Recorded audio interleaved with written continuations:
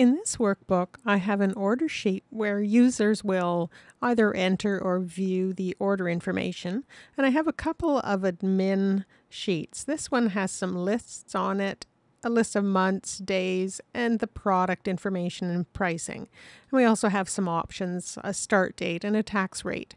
So these admin sheets, only a couple of people would have to use those occasionally, and most of the time we'd like them hidden so they're not accidentally changed.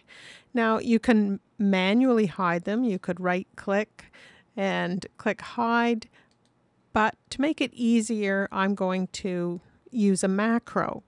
So on the developer tab, if I click macros, I can see a list of macros in this workbook. I have a hide admin sheets macro and show admin sheets.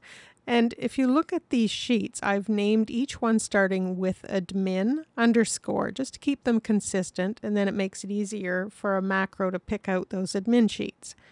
So when I select the hide admin sheets macro, I'll click edit, and here you can see just a couple of short macros. This one will hide the sheets. It goes through each worksheet in the workbook worksheets. If the left 6 characters of that worksheet name are admin underscore, then it's going to hide the sheet. And the one that shows the worksheets just goes to every worksheet in the workbook worksheets and makes it visible.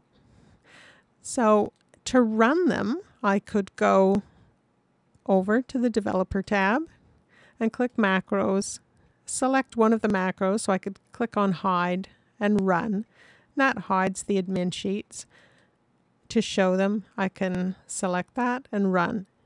To make it quicker though, I'd like to create shortcuts for those macros. So I'll go to the macros, select the hide macro, go down and click options.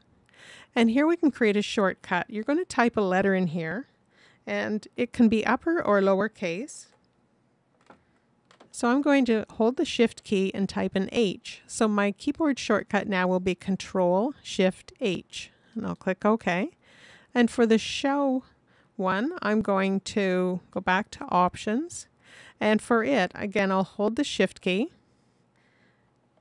And for this one, I'll type an A. That means show me all the worksheets. And I'll click OK. And I'll cancel to close this dialog box. So now, if I press Control Shift H, it hides all the admin sheets. Control Shift A will show them again.